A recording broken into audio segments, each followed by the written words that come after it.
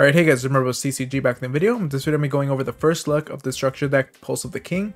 And you can see this is basically Jack Atlas support through Scarlet Red Dragon Archfiend. And we can see in the box art that there is a new Red Dragon Archfiend, and he is right here.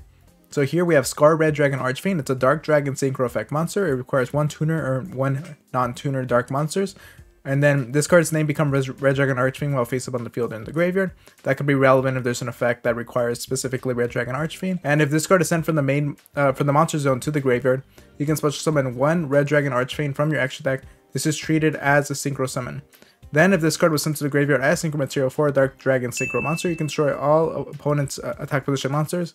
So if you happen to like link this away, or if your opponent gets rid of it, or whatever you decide to do with it, you're able to special summon a Red Dragon Archfiend for free from your extra deck. So that's pretty cool, just being able to get a free card out of using this.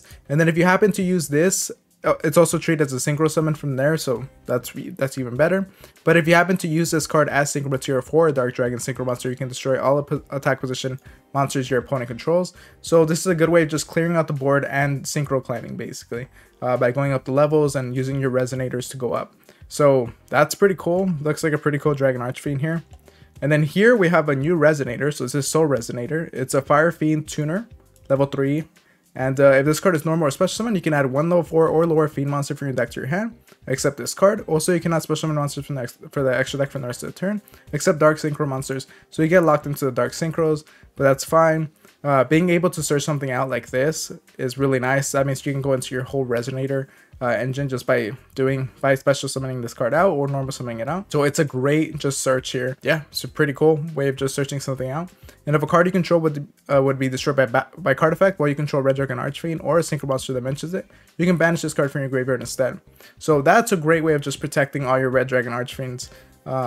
If a card you control would be destroyed by card effect while you control Red Dragon Archfiend or a synchro monster that mentions it. Yeah, so any card that even mentions the word Red Dragon Archfiend as well, it'll be protected from this. And yeah, it's just gonna bring a great card. Get this out. Search a level 4 lower fiend monster from your deck to your hand, and then from there, you know, if they try to destroy something with the card effect, then you can use this to protect. So this card gives you a good amount of value. And then here we have Bone Archfiend. So Bone Archfiend is a Dark Fiend effect monster, and this is actually going to be searchable using this card, using the Soul Resonator. And then Bone Archfiend, let's see, if this card is in your hand or graveyard, you can send one other card from your hand or field to the grave. Special summon this card. Also, you cannot special summon monsters from the rest of the turn except Dark Dragon Synchro monsters. Of course, you're going to be locked into it, but it's a great way of just special summoning this card out really easily by just sending a card from your hand or field to the grave. And then you can target one face-up monster you control, send one fiend tuner from your hand or deck to the grave, and if you do, increase or decrease that target's level by 1. So being able to pitch something from the deck to the grave. I'm sure there's other fiend tuners that actually work really well with this. I haven't played too much with Red Dragon Archfiend, but I'm sure some of the resonators are able to use those effects from the grave. And we know just from this one that it's going to be able to do that. And it'll make it easier for you to do some level modulation in order to synchro whatever you're trying to synchro into. Obviously, it's going to probably be a Scarlet Red Dragon Archfiend, or just any Red Dragon Archfiend. But let me know what you guys think about this archetype or what this new support. I'm looking forward to seeing new cards because I've always been intrigued with this archetype.